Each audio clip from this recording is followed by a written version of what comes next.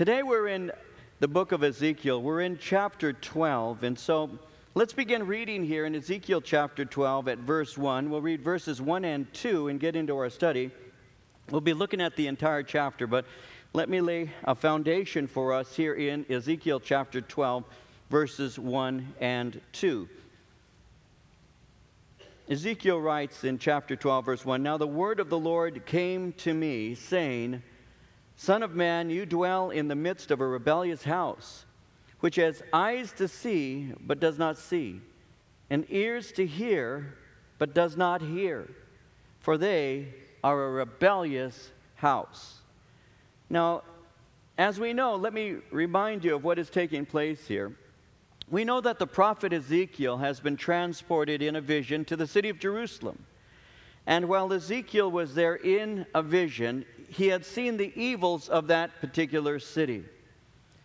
And as he saw the evil of the city, it served to give him insight into the anger of the Lord and why God was bringing judgment on the nation of Israel. So after he saw this particular vision and he had seen the evil, he was returned to Babylon. And the message that he was to give was one of coming and sure judgment. He was also given, though, a message of hope. A message of hope for those who are going to remain faithful to the Lord. God was saying to them that they're going to be scattered, they're going to be exiled, but that he would bring them back to Israel.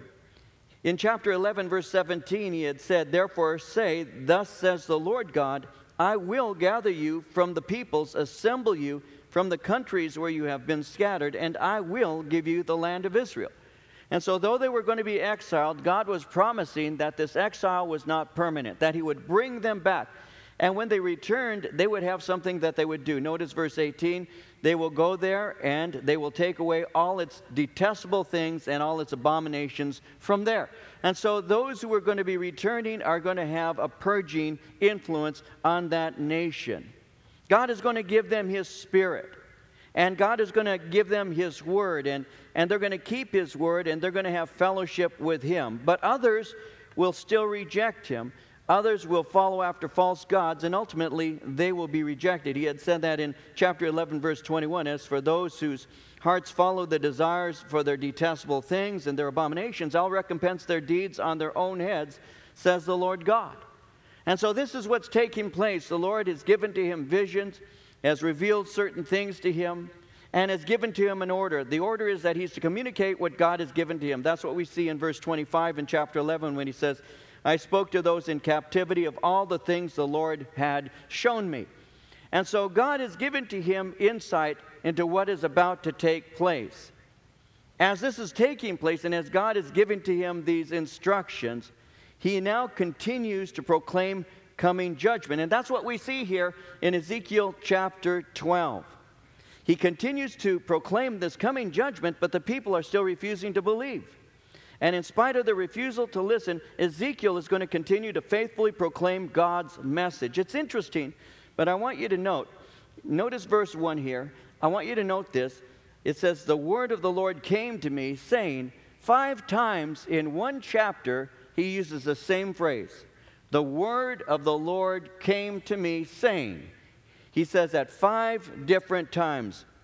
He says it here in verse 1. He'll say it again in verse 8. You'll see it again in verse 17. You'll see it again in verse 21.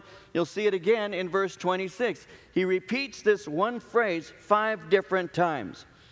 And Ezekiel, the reason he's doing that is making sure that they understand that this is the word of the Lord. He wants them to know that he's a prophet from God. And he wants them to know that he is faithfully giving to them the message that God delivered to him. So 5 times he says, "The word of the Lord came to me." In other words, this isn't something optional. I'm not one of these false teachers that you're used to having in the nation. I am a true prophet, is what Ezekiel is saying. I'm a true prophet of God, and the word that I have to speak to you is a sure word. This is going to actually take place. And you can understand that this indeed is coming from the Lord. He wants the people to know that God is speaking through him. But even as he begins to share with them the things that God has for them, God makes it very clear that these people are rebellious. These people don't have spiritual eyes. These people don't have spiritual ears. Notice verse 2. It says, Son of man, you dwell in the midst of a rebellious house, which has eyes to see and does not see, ears to hear, but does not hear. They are a rebellious house.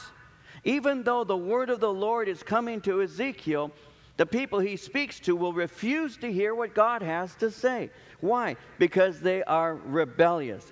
They refuse to listen to God. They refuse, even though God is speaking very clearly to them. Now, I mentioned to you when we began to study Ezekiel that he had contemporary prophets.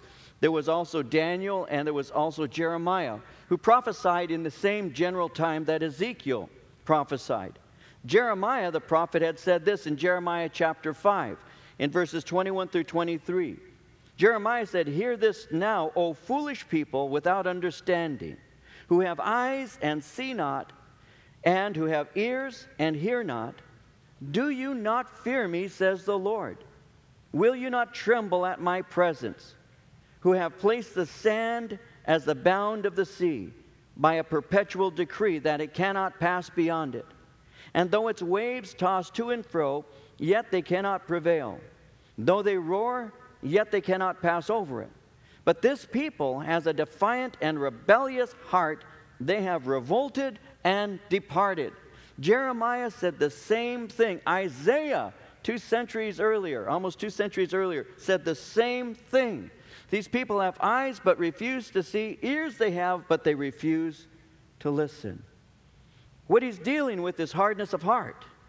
And hardness of heart is a great sin because it's a condition that defies God when God is speaking. Closing your eyes and refusing to see always results in a continuation in pain and judgment. It's interesting that when you read the book of Acts, and it's got 28 chapters of what the Holy Spirit does in the birth of the church and in the initial mission of the church. It's interesting, if you're taking notes, it's found in Acts chapter 28. It's interesting how the book of Acts closes with verses 26 and 27. It doesn't close there, but as it's closing, in verses 26 and 27, it says, Go to this people and say, Hearing you will hear and shall not understand. Seeing you will see and not perceive. And then the reason is given, For the hearts of this people have grown dull. Their ears are hard of hearing.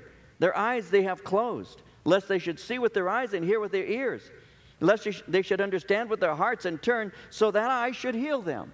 Even in the book of Acts, God is continuing to speak concerning the nation of Israel that refused to see. It's the same nation that refused to see when Jesus Christ walked the face of the earth and actually quoted Isaiah in reference to them, saying, This people sees but refuses to see, hears but refuses to hear.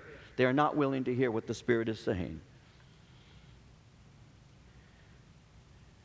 To bring it up to the 21st century and to make application, today, when people say they just disagree with the Bible, we need to understand that it is not simply an intellectual problem. There are many people who say, Well, I just don't believe what the Bible says. Sometimes they'll say something like this. Perhaps you've heard this before. I've heard this, where they'll say, It's so filled with contradictions. You know, the Bible is filled with contradictions. Well, the average person knows how to say that. But when you hand them a Bible and say, Can you show me a couple? They don't know of any. They simply are parroting what somebody else has told them. The Bible is filled with contradictions. And you hand them a Bible and you say, You know what, I don't want to be following the wrong things. And seeing that you're a fount of all wisdom and know what the Bible is wrong about, can you show me?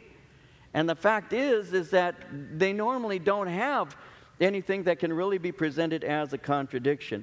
So it's not simply intellectual, and we need to be aware of that. It's not simply intellectual. It's not as if you can come and argue somebody into the kingdom of God with the wisdom of your argument and your eloquence. It doesn't work that way.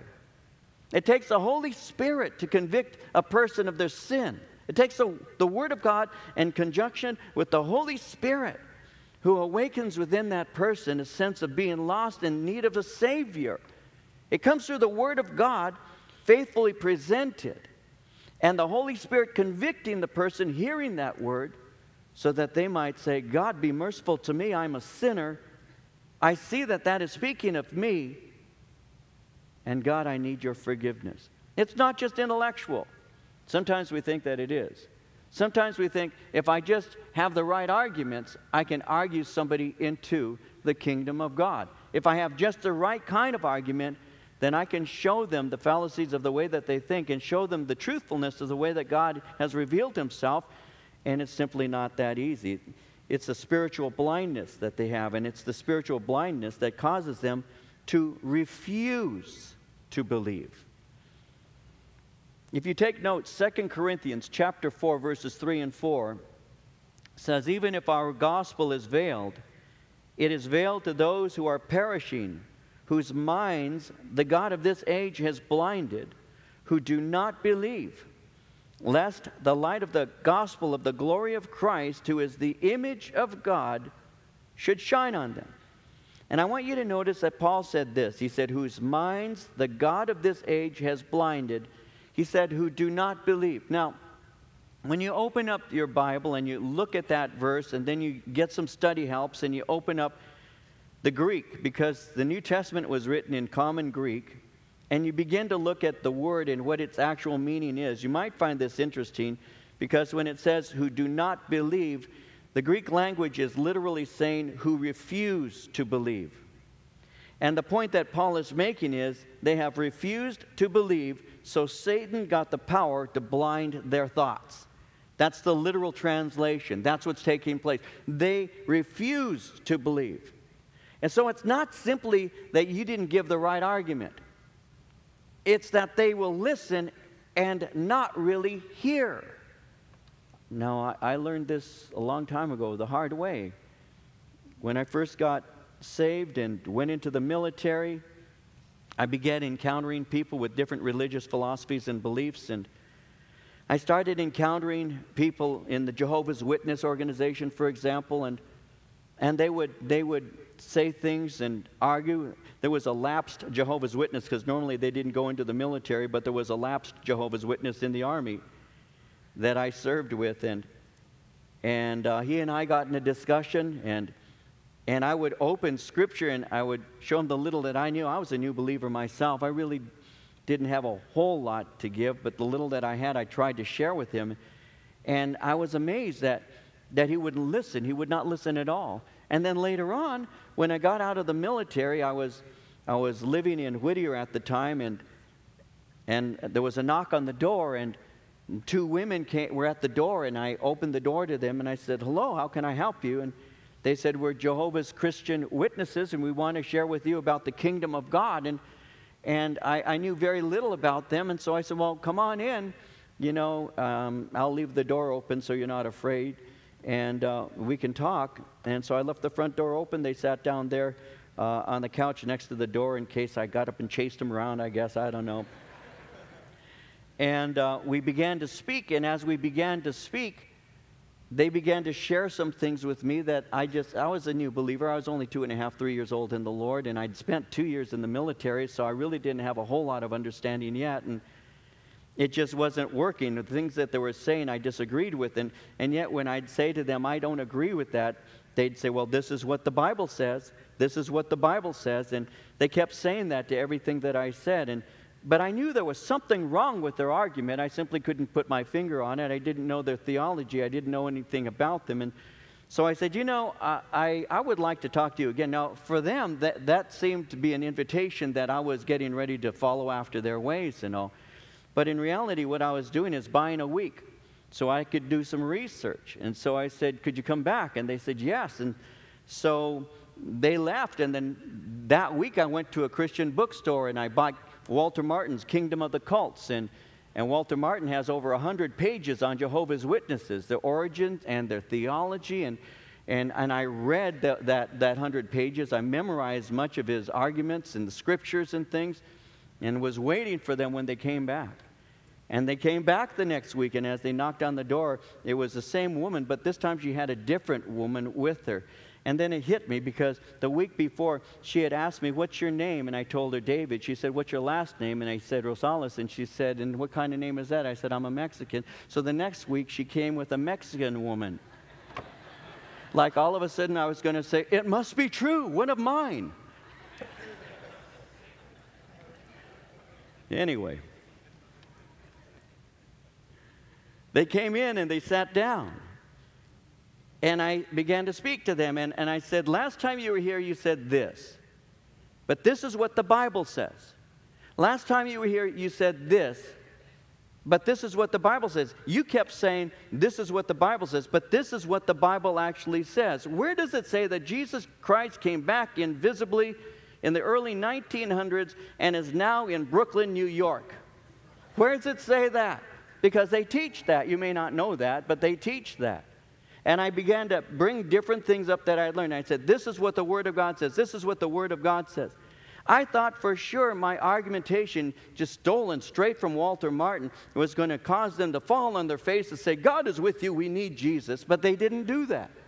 And I discovered a long time ago that you can have the proper arguments and you can actually point it out. You can say, this is what it says. You've discovered this, I discovered this. Jehovah's Witnesses do not answer questions. They answer questions with questions.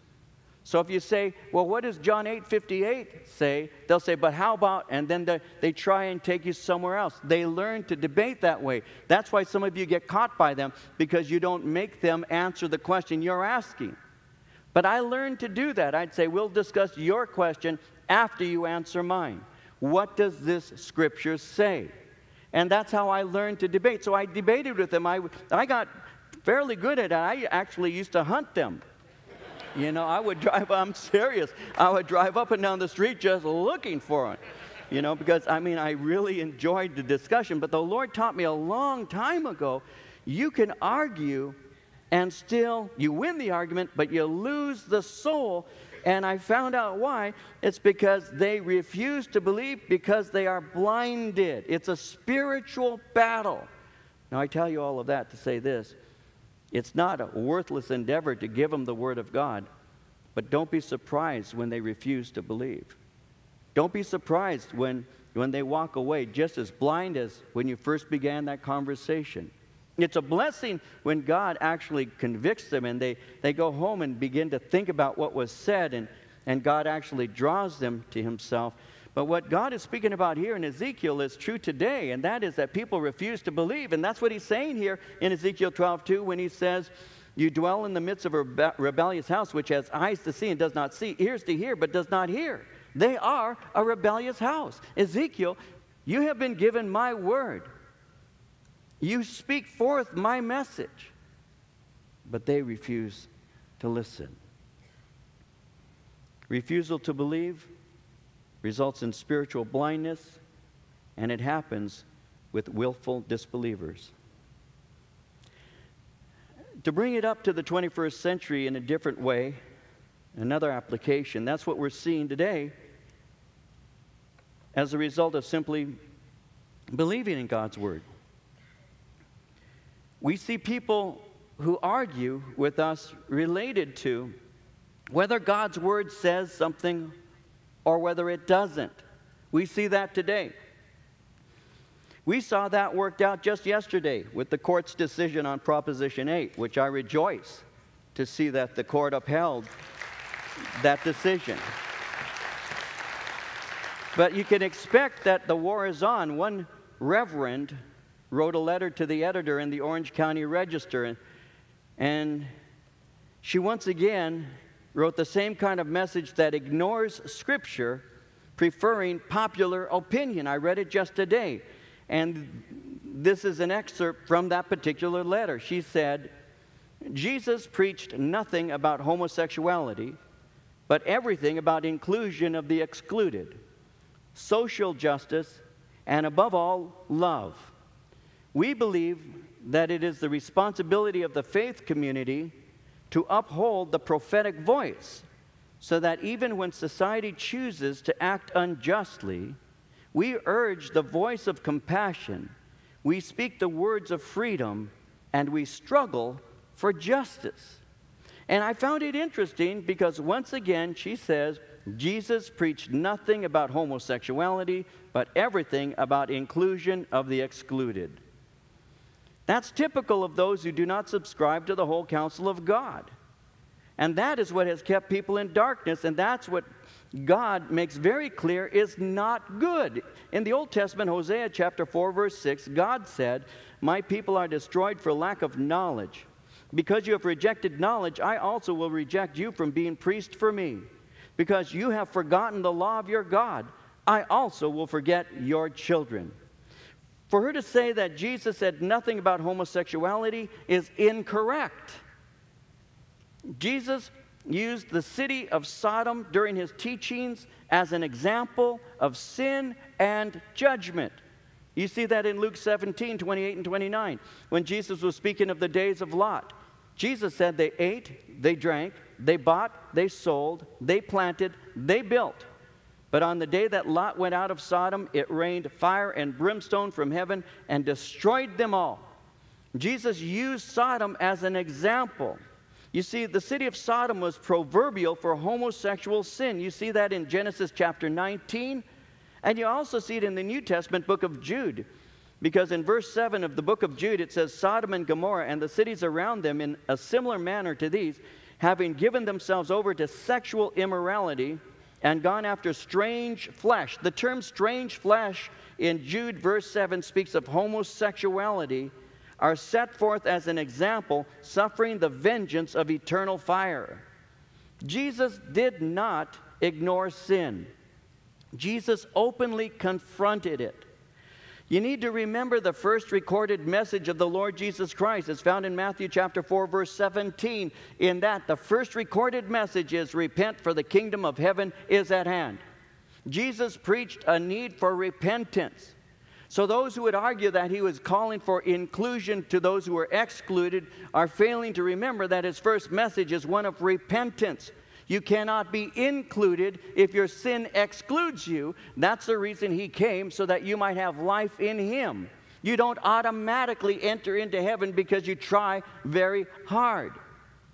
You enter into heaven because he did it all for you. And you repented and you received the grace that was offered to you through faith in him. So Jesus offers freedom. And Jesus taught us that sin is bondage, but that he came to set us free. In John 8, he says this in verses 34 through 36. He said, most assuredly I say to you, whoever commits sin is a slave of sin, and a slave does not abide in the house forever, but a son abides forever. Therefore, if the Son makes you free, you will be free indeed. Jesus made it very clear that sin is bondage. And as long as you are addicted to your sin, you are excluded from the kingdom of God. There was a woman. This woman is found in the Gospel of John, chapter 8. A very famous woman, a woman who was caught in the sin of adultery. We know that story very well. All of us are familiar with that. How that she was brought before the Lord Jesus Christ, basically cast down in front of him as he was teaching. And then those who were bringing accusations against her said, Master, we caught this woman in the very act of adultery, and Moses in the law said that this kind of woman should be stoned. But what do you say? And the reason they did that, quite obviously, is because they wanted to trap him. If Jesus said, let her go, they would have said, he doesn't honor Moses. If Jesus said, enact the law of Moses and have her stoned, then they could appeal to Rome and say, this man is calling for the death penalty and has no authority to do so. So they thought that they had the Lord Jesus Christ on the horns of a dilemma. They thought that they had caught him. We know the story very well. At first he ignores. Then he begins to write on the ground as they continue speaking to him. The only place in the New Testament that ever points to Jesus writing, and we don't know what he wrote. Now, there are so many commentators who have ideas of what he wrote, but we don't know. I lean in the direction, though, he might have written the law, seeing that they were calling on him to uphold it, because the law speaks concerning adultery, that if a woman is caught in adultery, she is to be put to death, and so is the one who was caught with her. There was no man present. They obviously were going after the woman, and they weren't going after the man. Where was the man? It may very well be that he wrote the law. The adulteress and the adulterer shall both be stoned. Whatever the case may be, he acted as if he didn't listen to them, and then he stood up and he spoke to them, and he said to them, the one who is amongst you without a sin, let him be the first to cast a stone at her. And from the very oldest to the very youngest, they began to just walk away. They melted. And that's when Jesus said to the woman, where are your accusers? Has none accused you? She says, none, Lord. And he said to her, neither do I accuse you. But he also said something that we need to remember. It's found in John 8, verse 11. He said, go and sin no more. He didn't say, go and finish your affair. Go and continue what you've been doing. Did he? He said, go and sin no more. I'm showing you mercy, and I'm giving you compassion. For those who would say that Jesus never spoke against sin and never alluded to homosexuality, they don't read the Bible. They don't know the Lord. They have eyes, but they do not see. Ears they have, but they do not hear. Their hearts are rebellious towards the things of God. And that's what was taking place at that time. For someone to argue that Jesus would approve of homosexual marriage, well, they're simply wrong. God speaks of those who willfully reject His word and preach contrary to what He has said. In Psalm 50, verses 16 and 17, it says, to the wicked, God says, what right have you to declare my statutes or to take my covenant in your mouth, seeing you hate instruction and cast my words behind you? You have no right to speak in my behalf because you're not giving my word, is what he is saying. You don't want my word to dictate your thought life, and you don't want to proclaim my word to those who would be set free by it. You see, that's what's taking place during the day of Ezekiel. Eyes they have, but they do not see. Ears they have, but they do not hear. Why? They're rebellious because they're not willing to obey. That's your introduction. We better get into the heart of the message. Verse 3. Therefore, Son of Man, prepare your belongings for captivity. Go into captivity by day in their sight. You shall go from your place into captivity to another place in their sight. It may be that they will consider, though they are a rebellious house, by day you will bring out your belongings in their sight, as though going into captivity, and at evening you shall go in their sight like those who go into captivity. Dig through the wall in their sight, and carry your belongings out through it. In their sight you shall bear them on your shoulders, and carry them out at twilight. You shall cover your face, so that you cannot see the ground, for I have made you a sign to the house of Israel. So I did as I was commanded. I brought out my belongings by day, as though going into captivity, and at evening I dug through the wall with my hand. I brought them out at twilight, and I bore them on my shoulder in their sight. And so that's what's taking place here. Ezekiel goes into his house, as God told him to. He packs lightly. He digs a hole through the wall of his house. He then climbs out through the opening, covers his eyes, stumbles down the street. Covering his eyes represents people being blinded and stumbling into captivity. And according to verse 7, he obeys, enacting the word of God before the people. So, verse 8, in the morning the word of the Lord came to me, saying, Son of man, the rebellious house said to you, what are you doing? Say to them, thus says the Lord God, this burden concerns the prince in Jerusalem and all the house of Israel who are among them. Say, I am a sign to you. As I've done, so shall it be done to them. They shall be carried away into captivity, and the prince who is among them shall bear his belongings on his shoulder at twilight and go out. They shall dig through the wall to carry them out through it. He shall cover his face so that he cannot see the ground with his eyes. I will spread my net over him, and he shall be caught in my snare. I will bring him to Babylon, to the land of the Chaldeans, yet he shall not see it, though he shall die there. And so people saw what he's doing, as you read, and their interest is piqued, and they now ask him about it. And so his message simply points out that Jerusalem, as well as King Zedekiah, are about to go into exile. Zedekiah is going to disguise himself, but he's going to get caught, and he will be blinded by Nebuchadnezzar. And you see that taking place in 2 Kings 25, verses 5 through 7, where it says, the army of the Chaldeans pursued the king. They overtook him in the plains of Jericho. All his army was scattered from him, so they took the king and brought him up to the king of Babylon at Riblah. They pronounced judgment on him. They killed the sons of Zedekiah before his eyes, put out the eyes of Zedekiah, bound him with bronze fetters, and took him to Babylon. And so the word of God is sure, and that's a point that he's making. He says, you're going to enact this. You're going to show them something, because the houses there in the region that he was at were built there on the roadway. You're going to dig a hole with your hand through the wall. They'll see you coming in. They'll see you coming out. They're going to ask about it, and you can tell them, this is what's going to take place in Jerusalem. This is what's going to happen. God is going to deal with you. It says in verse 14, I will scatter to every wind all those who are around him to help him, and all his troops, and I will draw out the sword after them. And then they shall know that I am the Lord, when I scatter them among the nations and disperse them throughout the countries. But I will spare a few of their men from the sword, from famine, from pestilence, that they may declare all their abominations among the Gentiles wherever they go. Then they shall know that I am the Lord. I'm not going to destroy them completely. There will be a remnant. God always leaves a remnant. There will be a remnant. And this remnant will have the responsibility of explaining why this has taken place to the nation of Israel. The remnant is going to say, we have sinned against God. We have done this evil in his sight. He wiped us as one wipes a bowl. He took care of us in this fashion because we rebelled against him. And that's what the remnant is going to do. He's going to scatter them, but leave a small remnant. You know, it's been said, when people fail to learn in times of prosperity, they sometimes learn in days of adversity. And that's what's going to take place. The survivors will be living witnesses to the world that God is holy and God is just.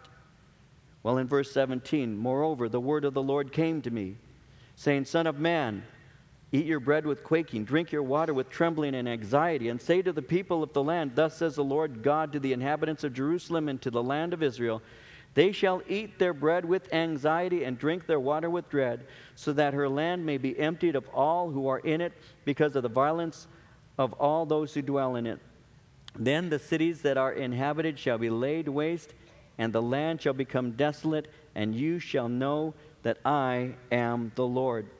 Now he's out there seated before the people, eating and drinking.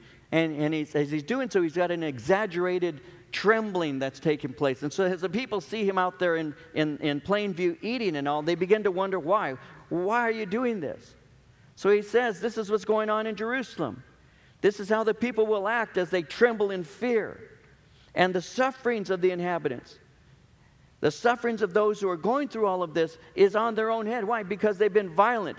It says it in verse 19, because of the violence of all those who dwell in it, because they have been unkind, uncaring, they have mistreated others, and they're going to reap what they have been sowing. Verse 21, the word of the Lord came to me, saying, Son of man, what is this proverb that you people have about the land of Israel, which says, the days are prolonged and every vision fails? Tell them, therefore, thus says the Lord God, I will lay this proverb to rest, and they shall no more use it as a proverb in Israel. Say to them, the days are at hand, and the fulfillment of every vision. For no more shall there be any false vision or flattering divination within the house of Israel. For I am the Lord. I speak, and the word which I speak will come to pass. It will no more be postponed.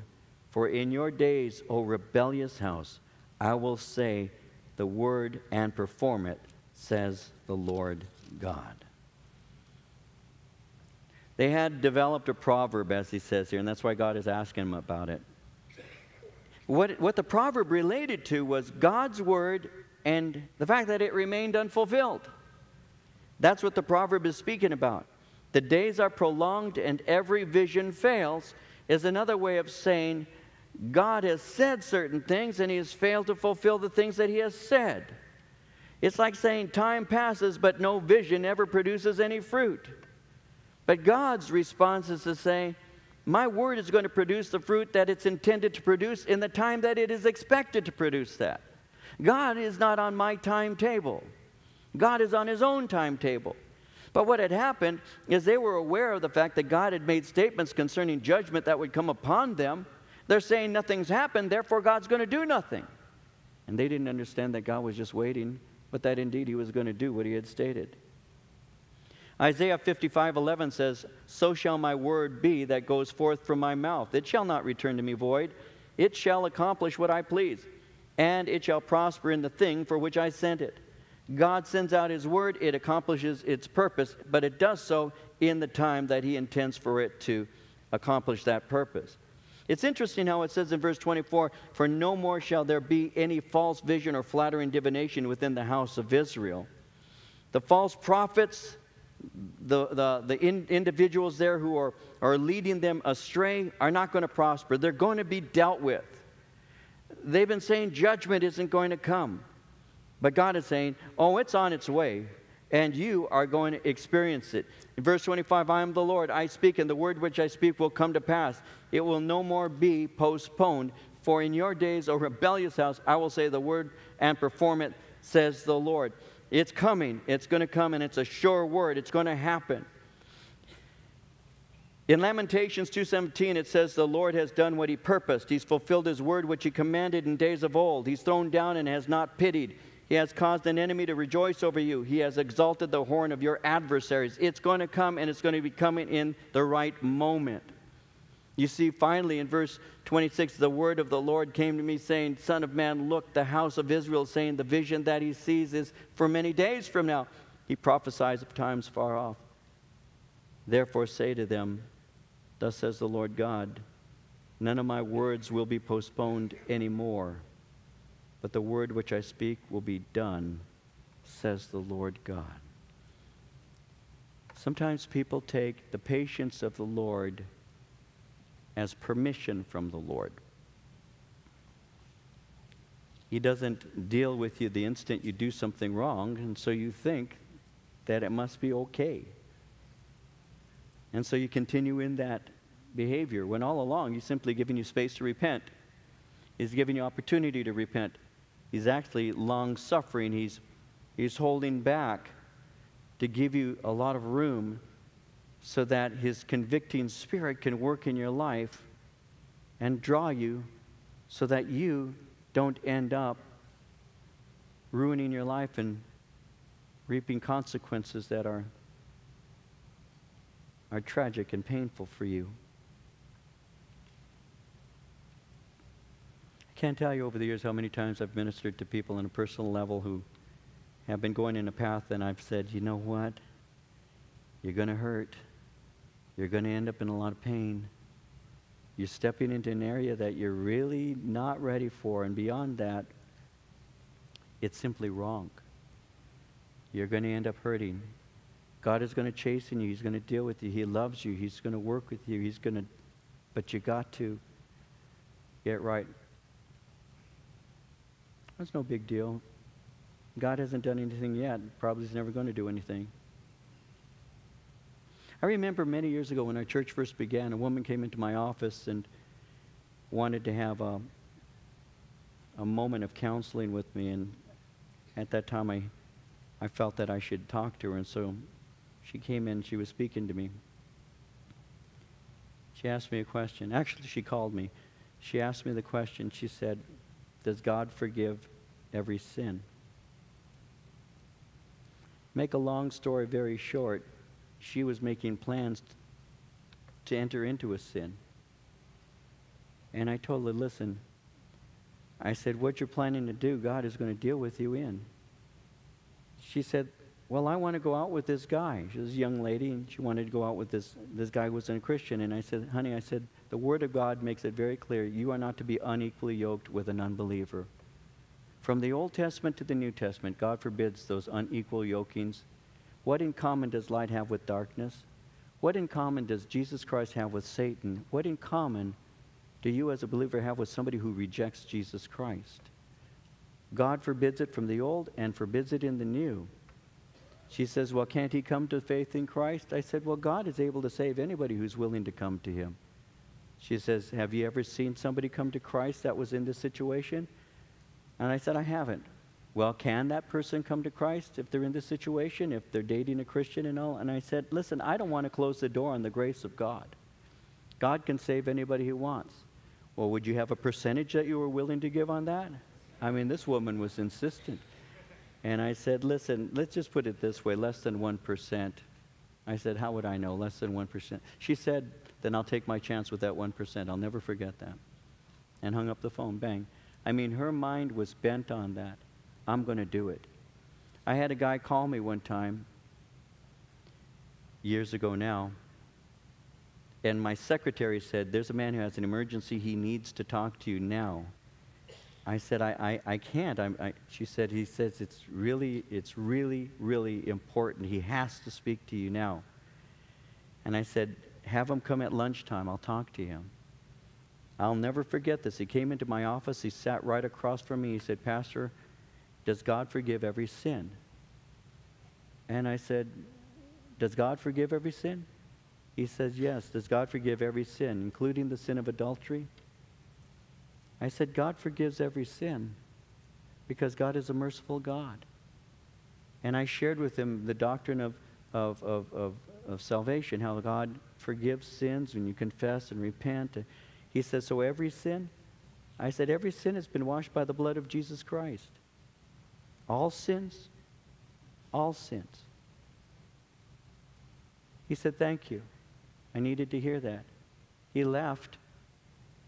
And then he went to home, and he left his wife for a woman he had been having an affair with.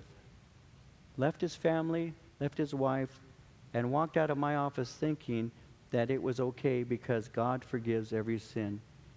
And in his mind, that means even the sin that he's planning on doing the minute he leaves my office. People have this idea that they can play loose with the Lord's grace. But what they're doing is they're taking advantage of God, and it demonstrates that they have no love for Him. These people here in this particular time are saying, in verse 27, the vision that he sees is for many days from now. He prophesies of times far off. This judgment that he keeps speaking about is not coming soon. It's going to be years from now. We have nothing to be concerned about. This is going to happen in the distant future, so don't worry about it. Well, that reminds me of 2 Peter chapter 3, verses 3 and 4, where the apostle said, scoffers will come in the last days, walking according to their own lusts, saying, where's the promise of his coming? For since the fathers fell asleep, all things continue as they were from the beginning of creation. You Christians have been saying, Jesus is going to return. He hasn't come now. He hasn't shown up yet. Same mentality. And therefore, eat, drink, enjoy yourself. Tomorrow you die. Tomorrow you die. This Greek mentality found its way into the church to the point that the Apostle Paul even quoted that proverb during that day. Eat, drink, be merry. Tomorrow you die. The Greeks didn't believe in a future eternity of any sort.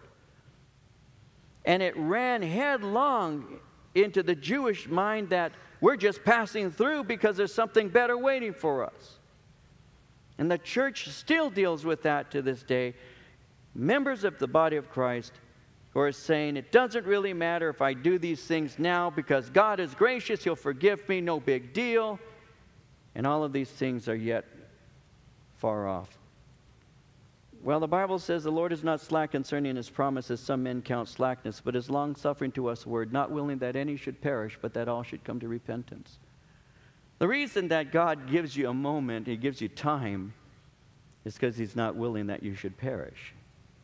God doesn't want us to perish, and therefore He gives you time to repent. He doesn't give you time to continue till you outgrow your sin. He doesn't give you time to continue till you have your fill of it, because frankly, one sin only leads to another.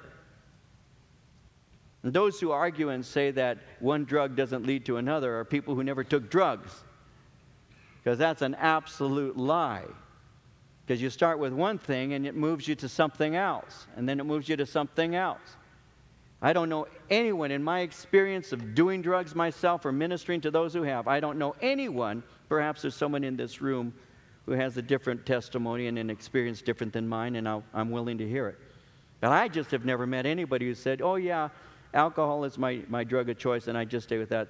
No, most of the time I've known people who will drink, but they also drink different kinds of things, not just wine. I got to drink some beer, I'll drink some beer, I'll drink some whiskey. There's a variation of the same thing.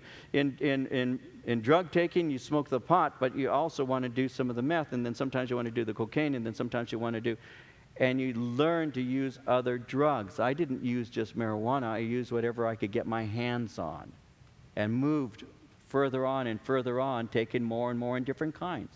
That's what happens. You don't outgrow sin. You repent and turn from it. And you don't say that God is giving me grace right now to continue in sin. You say God's grace has been extended to me to save me from it. So we don't take advantage of the grace of God.